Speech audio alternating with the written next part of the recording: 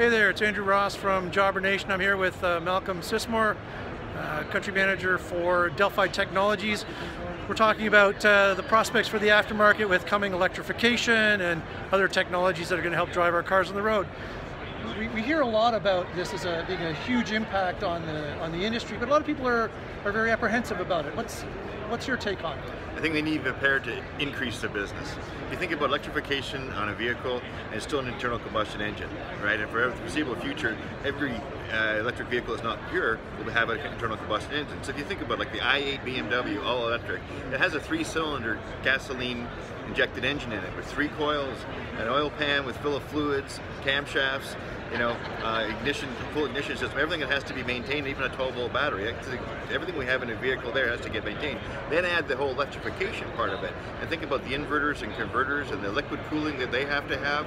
You think about some of these vehicles have 2 or 3 cooling systems on, 2 or 3 water pumps, radiators, and the complexity that comes up. You hear talk about vehicles and they have less maintenance to be done on them. Easily the diagnosing of issues with that will surpass the amount of money a shop will generate in labor over what's missing in the maintenance side of things. So really be prepared to train, be prepared to buy tools, and be prepared to stock all the parts that are going to be required. Business is going to get more.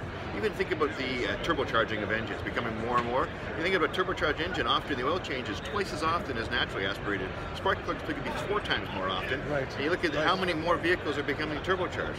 I think our business is looking to really be taking off. And people, the only apprehension you should have is, can I spend the time on training? Can I spend the time on tools?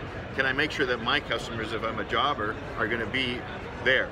So that's the apprehension you should really have, is being prepared for it. Right. I mean, one of the things that's going on in the Canadian aftermarket through the vehicles in operation is that the vehicle park that a lot of shops are seeing is going to be sort of the same vehicles getting older and older and older and older. Those are going to move through over the next few years.